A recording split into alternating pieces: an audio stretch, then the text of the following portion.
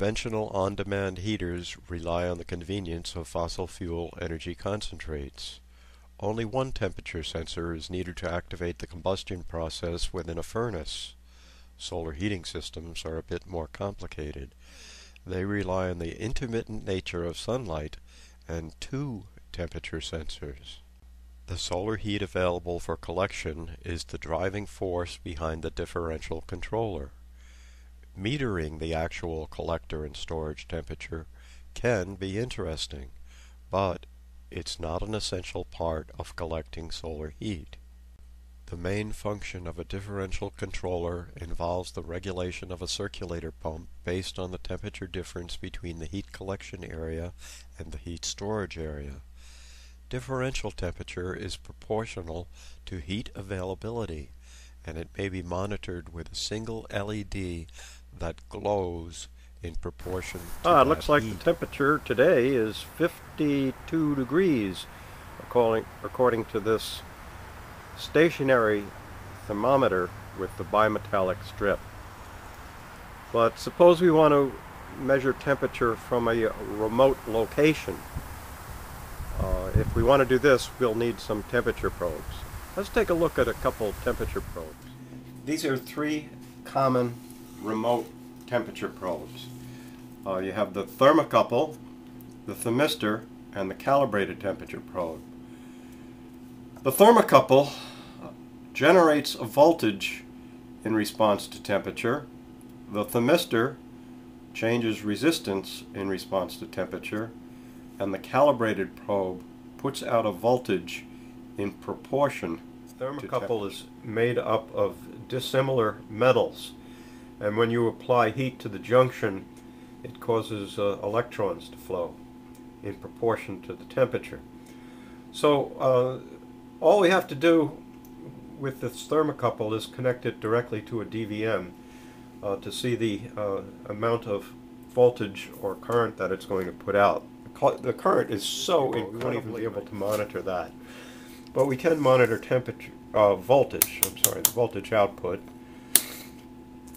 which represents temperature. Right now we have it set at the millivolt reading, and it's putting out, according to this, it's minus 0.1 millivolts. Okay, the scale is so small. I'm going to add a little heat by putting my thumb on here.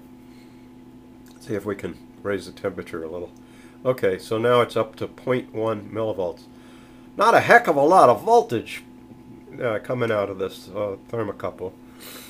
Now, if I add heat from the soldering iron, you should be able to see the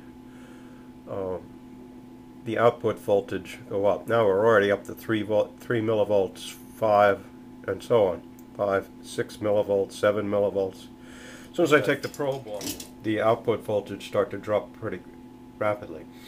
Now, there is a relationship between the thermocouple voltage and the temperature, and you can, if you know what that relationship is, you can actually use the thermocouple to read temperature, but it's mostly used for very high temperature reading. Okay, now let's take a look at our thermistor.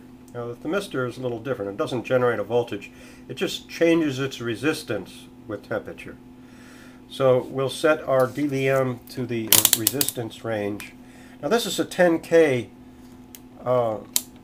NTC thermistor. So at 75 degrees Fahrenheit it would measure 10K. Right now it's measuring 12.4 degrees. The temperature in the room is, I don't know, someplace around 65 degrees right now. So that's about right.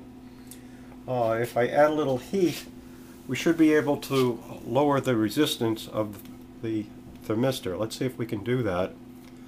Okay, you can see the resistance start to drop, 11, 11.5, 10, 10. So it's dropping quite rapidly.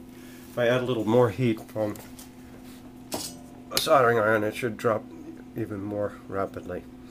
Alright, so you can see the resistance is already down to 7K, 6K, so on.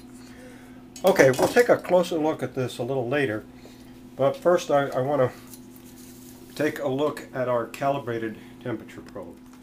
Okay, we've connected our calibrated temperature probe to a power supply, and then we've connected the probes. One probe goes to the ground and the other probe goes to the output of the calibrated probe. This is made from an LM34, by the way. Anyway, the first thing we'll need to do is set our DVM to read voltage. Okay, so right now it's reading 0.65 volts.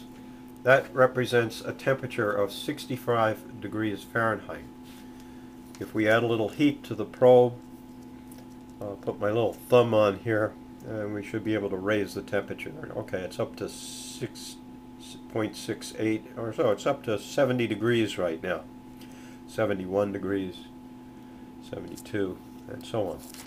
And add heat from our soldering iron. Should be able to raise the temperature a little more rapidly. Oh, it's up to 81, 90, 100, 102, and so on. As soon as I take the probe away, you see the temperature drop. It takes a little while to cool down. Okay, now it's down to 100 degrees, 99, 98, and so on. Okay, so this measures temperature in direct proportion to the voltage output. And this is a nice little tool if we want to see the actual temperature. But as far as the differential controller goes, we don't actually have to know the temperature. All we have to do is sense a difference in temperature. Okay, we've connected our DVM probe to the common junction. This is the common junction of the thermistors. So this should measure approximately half the supply voltage. Remember, the supply voltage is 14.2. Now, if both these thermistors are the same temperature, that voltage right now would be 7.1 volts, but it's not. It's a little bit higher. That means the collector probe is slightly higher than the storage probe. If we add a little heat to the storage probe, see, you can see that voltage start to go down. Now it's 0.7 volts. Now if we add heat to the collector probe, we should be able to see that voltage go up. So let's add a little heat to the collector probe, and we can see the voltage start to rise at 7.1, 7.2, 7.3, and so on. So this is a good way of sensing differential temperature. Now, if we add a little heat from our probe to this, we see that voltage go up quite rapidly. So this means that there's heat available for collection, basically, and that's basically what we want to know as far as differential controllers are concerned. Now, it would be nice if we had some way of indicating this voltage so we could actually see the heat that's available. But to do this, we're going to need a regulated power supply. So let's see how we can do that. Okay, we're using a regulated supply voltage, so the supply to our thermistors, the supply voltage to our thermistors is 5 volts, and the common junction, when both the thermistors are at the same temperature, is half the supply voltage, which is 2.5 volts. Okay, that makes sense. Now, what we've done here is we set up an op-amp to buffer this voltage, and then we're feeding this into a LED through 2 diodes to further reduce the voltage, so that by the time the current hits the diode is off right now because both probes are the same temperature. When we have heat available, that means that the collector probe is going to be hotter than the storage probe, and the voltage at the common junction will be higher. And we're setting this up in such a way so that when the heat available, when there is heat available, this LED will glow, and it's going to be an indication of heat. So anyway, that might sound a little confusing. Anyway, what we'll do is I'm going to add heat. We'll put this soldering iron here, and you should see that the voltage go up, and you should also see the LED start to glow. Can you see it glowing right now?